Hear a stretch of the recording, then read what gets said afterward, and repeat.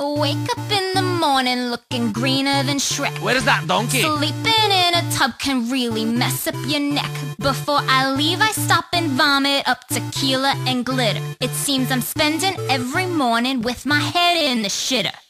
Got vomit up in my hair, but I'm way too sick to care. Now I'm falling down the stairs. I pull myself off the floor.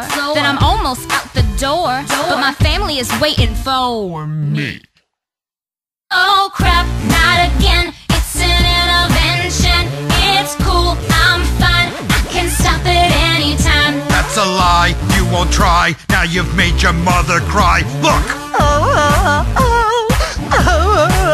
I'm outta here, this is queer. I just drank a couple beers. Don't leave, we love you. Even higher, Dr. Drew. This pattern needs to end. I think I have to puke again.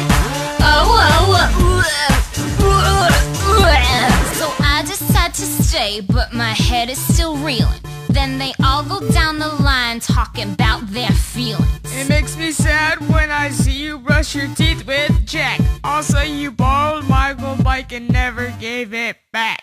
Stop showing off your butt. You're making young girls act like sluts. And you're starting to get a beer gut. Beer gut. This behavior's a dead end, and P. Diddy is not your friend. You'll end up like Lindsay Lohan. Low.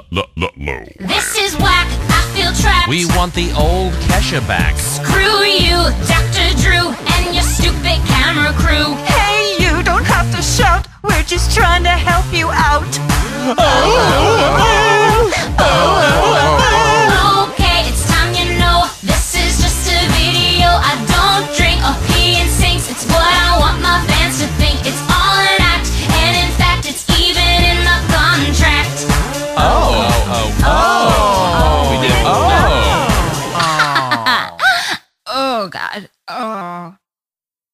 First of all, this song is not as good as Bad Romance, and it's not even close to Poker Face or Just Dance. So I will distract them by getting half naked.